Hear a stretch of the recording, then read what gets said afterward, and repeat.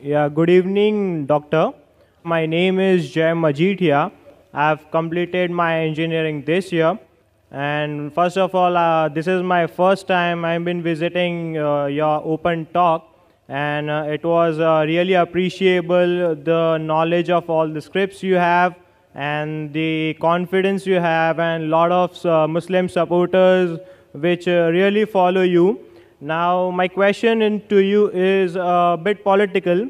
Now, I would like to ask you, doctor, do you advise all the Muslims to follow the principles of Mahatma Gandhi, like example of non-violence satyagraha, which he fought for us to get an independence from Britishers?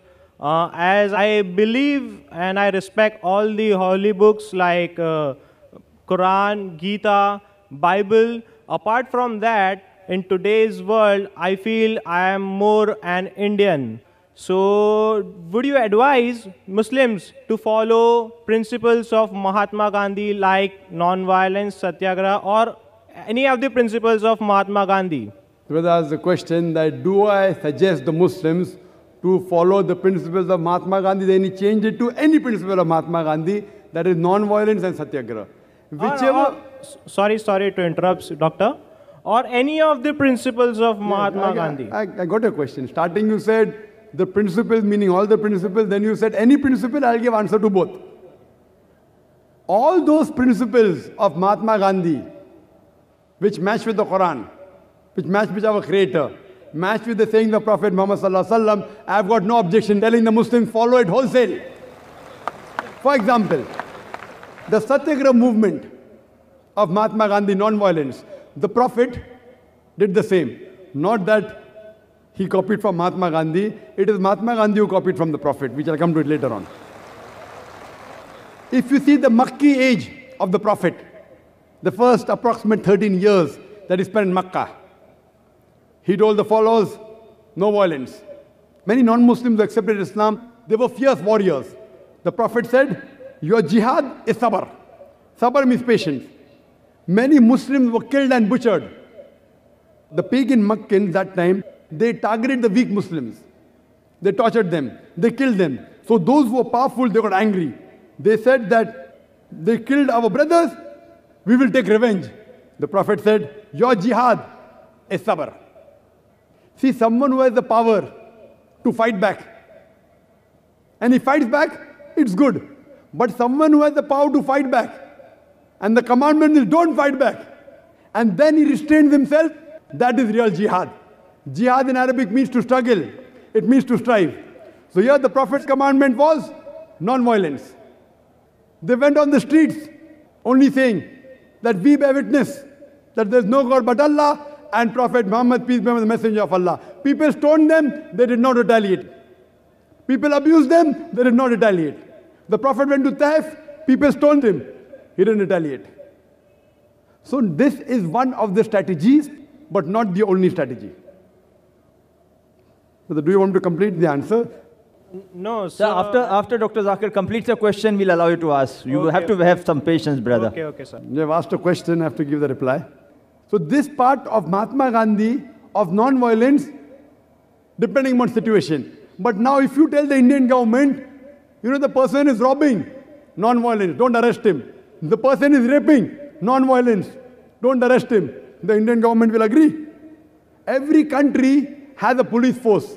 This force is meant to let peace prevail in that country. So sometimes they use force against the criminal to let peace prevail. You can't tell the government, can't tell the police commissioner of Bombay that, see, Mahatma Gandhi said non-violence, so if a person is robbing, let him rob, only do shiksha, but don't rob. Suppose they come and rape your sister, he'll say, okay, don't rape, non-violence. So non-violence is the best. In Islam, there is something like zulm. Zulm, in Arabic, the best translation of zulm can be oppression. And a person who does oppression is called as a zalim person. And who is more zalim than a person who can stop the oppression and does not stop the oppression? The Prophet Muhammad said in the hadith of Sahih Muslim, that if you see an evil, you stop it with your hand. If you cannot stop it with the hand, then stop it with the tongue. If you cannot stop it with the tongue, then curse in your heart. And if you curse in your heart, you are the lowest level of mu'min, you are the lowest level of Muslim. Suppose you see a rape taking place. Mahatma Gandhi said, oh, don't rape, don't rape.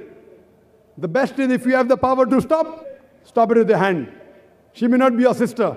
She may not be your mother. If you see someone raping, if you can stop it with your hand, you stop it with your hand. If you cannot, if you are weak, if you don't have the power, at least say, oh, bhai sahab, rape mat karo, balatkar mat karo. Dear brother, don't rape, at least with your tongue. If you think, if I say with my tongue also he'll kill me, at least curse in your heart. So depending upon the situation, the strategy keeps on changing. When Prophet went to Medina, there he was peaceful. He did Sulh Hudaybiyah. He signed a contract between the pagan, the unbeliever, and Muslim. They broke the contract. When they come for war, then the Almighty God said, when they come for war, don't get scared, fight. Kill them. So depending upon the situation, and according to the people, historians, Michael H. Hart, he wrote a book of the 100 most influential people in human history. Number 1, he gave to Prophet Muhammad, peace be upon him. But I'm not mentioning him for that. Among the important misses was Mahatma Gandhi. Michael H. Hart, a famous historian, after mentioning the 100 most influential people in history, he mentioned the important misses. And in that, he mentioned Mahatma Gandhi. And he says, the Satyagraha movement of Mahatma Gandhi, which was one of the important movements which let the Britishers go back. But what he said, even if this movement wasn't there, yet India would have got independence. According to the famous historian, Michael H. Hart.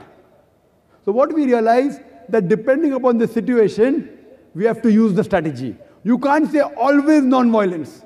Sometimes violence will have to be used to let peace prevail. Like how you have police in every country, in every state. So anyone who goes beyond the limits, who rapes, who robs, who harms other people, that time, as a last resort, like the country says the police can use force, similarly Islam says, as a last resort, as a last alternative, sometimes force can be used to let peace prevail. Hope that answers the question. If you have any other question, you're most welcome, brother. No, sir, I'm convinced with it, and thanks for the That's answer. the reason I said, don't interrupt me. Alhamdulillah. It's my profession. I'm in the field. If I give the complete answer, people are convinced. I start the answer, people want to object. When you are putting your hand up, your mind is going on the question, you aren't paying attention on my answer. So when you listen with an open mind, inshallah, I will answer your question. If not, inshallah, I will give you a second opportunity. Okay, and I would also like to advise all the Muslim people over here. You have a great scholar like Dr. Naik. So please follow Muslims 100%, as there are some doubts like people do not follow it 100%. So I hope all the Muslims will follow the Muslim religion 100% and make India proud. Thank you. Thank you very much, brother. I would request that all the Muslims should follow Prophet Muhammad, peace be upon him, and the last and final revelation, the glorious Quran. As far as the brother, he said that Muslims should follow me 100%. I request him that even he should follow me, at least what I speak about the Quran and the Sahih Hadith. So, brother, we are waiting for an opportunity. I want you also to follow me. Me, as long as I match with the Quran and Sahih Hadith. If I don't match with Quran and Sahih Hadith, even Dr. Zakir Naik is zero.